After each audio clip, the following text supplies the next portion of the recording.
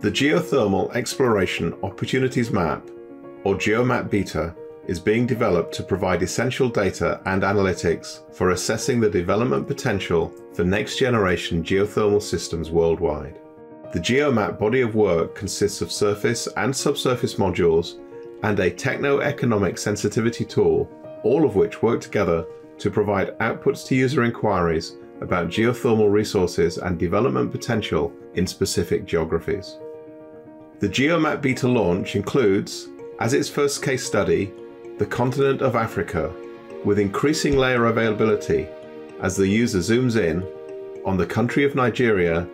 and the metropolis of Lagos. This case study approach is intended to illustrate the power and impact of this integrated multi-layer tool. Altogether,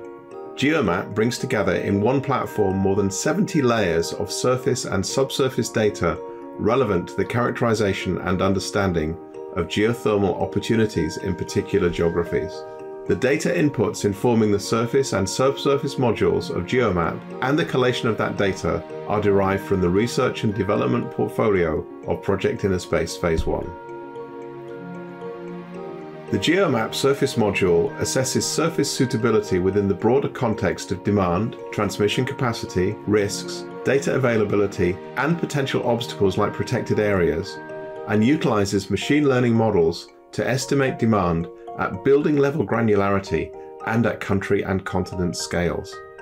GeoMap is being developed with the goal of enabling broad and robust stakeholder engagement in global geothermal growth and development opportunities, and fills a significant gap in assessing geothermal energy potential by focusing on both subsurface potential and surface suitability, as well as the opportunities geothermal offers, not only for power production, but also for geothermal heating and cooling.